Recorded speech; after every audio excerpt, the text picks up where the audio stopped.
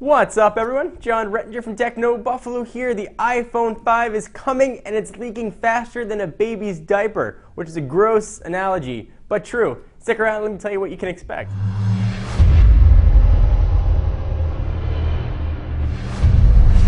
So what began a few months ago as the most boring parts reveal ever, we saw headphone jacks and camera modules of what's going to be the next iPhone. We're calling it iPhone 5. Chances are Apple's going to call it the new iPhone like they did with the iPad. But finally we have something substantial. The folks at 9 to 5 Mac broke out the big boys today with back casings from what's going to be the next generation iPhone, or presumably what's going to be the next generation iPhone. It is made of metal.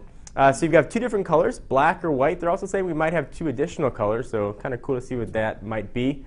You've got that two-tone look that we had with the very initial iPhone, except now you've got plastic on the top and the bottom.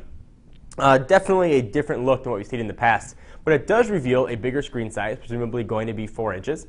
The camera is still in the same spot, but what's moved is the headphone jack is now on the bottom, similar to where it is on the iPod Touch. We now have a smaller dock connector, so goodbye 30-pin, hello, I don't know, 10-pin, or whatever Apple decides to call it. Saving space in that dock connector is going to allow them to beef up the speaker. So the speakers look to be much larger in the next generation iPhone. We don't know much about what the camera module is going to be or what features might be in it, although this is all lining up very nicely for a presumed announcement at WWDC coming up in June 11th, which is now just a few short weeks away. The tech world widely assumed Apple was going to wait until the August to October timeframe to unleash a new iPhone on the world.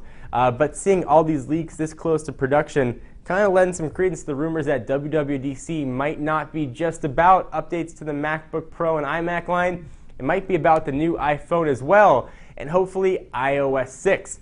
So what do you guys think of these new designs? Whether or not they're real or not real, yet to be seen. Take this all with a grain of salt. But I'd love to know what you guys think. Do you like the look? Do you not like the look? I'm happy that just looks different. Coming from the iPhone 4, the iPhone 4S, certainly the internals were beefed up, but the phone just looked the same. I'm happy to have something that's going to look a little bit different, going to have a little bit of a bigger screen, and hopefully iOS 6, please, will have some new features. I need widgets or information at a glance. Looking at square icons just isn't doing it for me. Anyway, guys, love to hear what you have to say. I'm John Rettinger from Techno Buffalo. See you in the next video. Bye-bye.